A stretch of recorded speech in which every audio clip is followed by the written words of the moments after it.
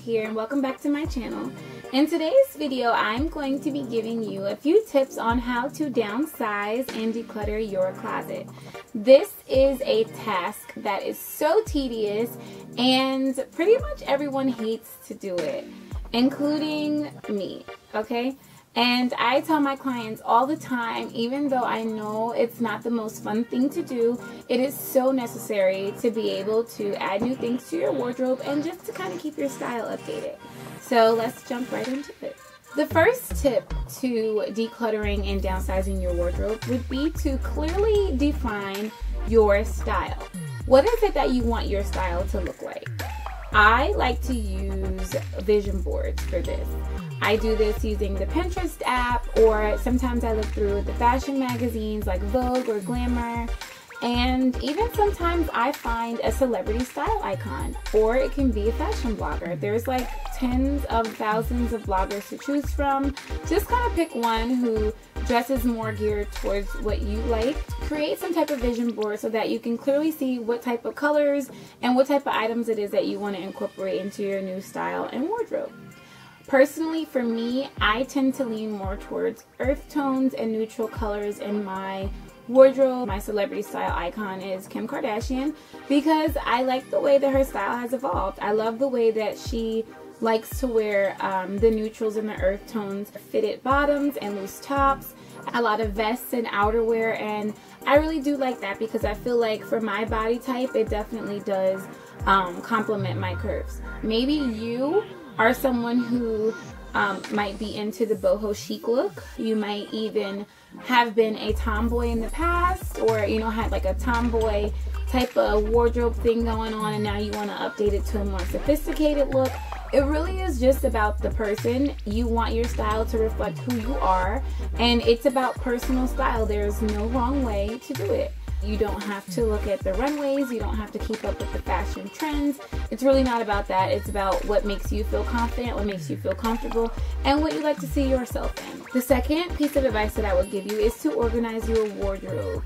Now, I will have a video up very soon on organizing your wardrobe and just the kind of the tips that I use to keep my wardrobe organized and everything very accessible. If you're watching this video before that organization video goes up, please subscribe so that way you won't miss the next video. And if you're watching it after the video goes up, I will leave a link in the description box. That way you can check it out and learn how to organize your wardrobe. But for right now, we're just going to kind of stick to the basics. I like to divide my wardrobe based on season. Winter and fall pretty much go together, as well as spring and summer. I really don't like to commingle those seasons together in my closet. I don't think that there should ever be a reason why you have a chunky sweater and turtlenecks in a closet with booty shorts and mini skirts. I mean, unless that's your style to wear those maybe with stockings, but that's a whole entire another video. So you want to divide things based on season, and once you get, well, right now since we're in spring, that means you want to take out your winter clothes. And once you get those winter clothes out, then you will get down to the nitty-gritty and you will take everything out of your closet and everything out of your drawers. After that, you need to separate them into piles on your bed or on your floor based on what type of item they are. So maybe you want to put all the skirts together, the dresses together, blouses, jeans, I mean literally everything, because the whole purpose of this project is to purge your closet, to see what you do have, to see what you don't have, to see what you need, and to just kind of make some space and get rid of some things. The next step in decluttering your wardrobe will be to take out your staples. You want to go through each pile literally one at a time and take your time. Pull out your staples, and these can definitely be things that anyone can have in their wardrobe, such as a blazer or a little black dress or some black slacks for maybe work, or anything that just fits anyone's wardrobe no matter what your style is. Also, some staples will include things that you normally wear very often. It can be a pair of jeans that you wear maybe once a week, or a t-shirt that you totally cannot live without. Anything that you find yourself reaching for often, you definitely want to keep in your closet. Those can stay and they can live happily ever after back where they belong, in your closet or in your drawers. Now here is the tough part and the tedious part. It is time for negotiations. Everything else that you have left on your floor is negotiable, okay? That means you're going to go through each pile one by one, and you're going to ask yourself a few questions about each garment to figure out whether it deserves a place in your closet or not. Before you even touch a garment, I need you to designate 2 spaces on your floor. One will be a pile to give, and one will be a pile to throw away. And we'll go a little bit further into these piles a little bit later on. But for right now, I want you to focus on going through each pile and asking yourself these questions. The first question I want you to ask yourself is, does this garment fit? Does it flatter my shape? Does it make me feel good about myself? Is it too small? Is it too big? If the garment does not fit properly, then you need to choose a pile. Don't convince yourself that you're going to wear this garment 3 months from now when you lose the extra 10 pounds or when you gain a little bit more weight. No, that's how you get stuck with things in your closet that just are never going to go anywhere. Because if you were going to do it, chances are you would have done it by now. And 6 months from now, you're still going to have that garment in your closet and you're still not going to be able to fit it. The garment does not fit properly, or if it doesn't make you feel good when you put it on. Pick a pile. The second question that you want to ask yourself is it damaged? Do you find yourself reaching for this item often in your closet? And if not, is the reason why maybe because it has a hole in it or a button is missing? If yes, then can it be repaired? Is it something that can easily be sewn up? Or is it something that is like totally beyond repair and it cannot be fixed? A tiny tear under an armpit can be stitched up easily with some needle and thread by even the most amateur, sewing person. But if your collar has holes in it and the back is like ripped up from your cat, like seriously, put it in a pile, preferably the throwaway pile, because that just does not need to stay in your wardrobe. If you have black t-shirts that were once black and now they're gray and just dusty and ashy, throw them out. If you have white t-shirts that maybe have armpit stains or just any type of yellow stain on it, throw it out. You don't need them. Basic t-shirts are so easy to come by. You really don't need those items, so just kind of throw them out. The next thing you want to ask yourself is, does it go with your color scheme? And is it a part of your new style? Now, for example, I have, not that I'm proud of this, but I have a lot of things in my closet from middle school and high school and even early college.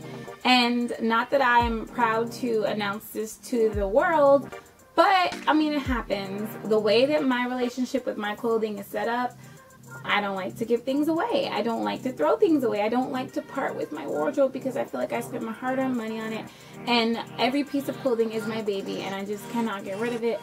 But I know in order for me to get new clothing, I have to make room. So items like this, again, like I said before, my style totally pretty much almost consists of black, white, neutrals, earth tones, and this is neither. This is a hot pink wedge, and honestly, I'm not even really that much into wedges. I kind of like my heels separate. So although I have barely worn these, I bought them maybe like 4 years ago, 5 years ago, and they've just kind of been sitting in my closet. So although they're really nice shoes, and I'm pretty sure that someone will love them, not me, clearly. So they need to leave my closet, and I need to be done with those. The last thing you want to ask yourself is, would I ever pick this item up again if I were to see it in a store today? Again, like I said, I have a lot of things from a long time ago, and I mean, some of the shirts that I have are like poofy at the shoulders. I have like literally like shoulder pads or like fringes hanging from the collar. Just like really shirts that I probably would have never picked up if I saw in the store today. Like seriously, I have some ugly things and I'm like, who put this in my closet?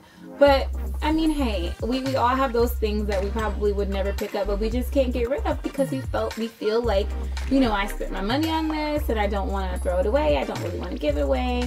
But reality is that if you're really not going to wear it, it's no point in it being in your closet. And last but not least, if you do have some things left over in your pile that pass the test, all of the tests that we just ran on each article of clothing, if there are things that are left in your pile that do fit your color scheme, that are reflective of your style, and maybe you just have not worn them yet or haven't worn them in a while, challenge yourself. Challenge yourself to make at least 3 outfits out of that article of clothing and to put those outfits together, well, at least one of them, within the next 3 to 6 months.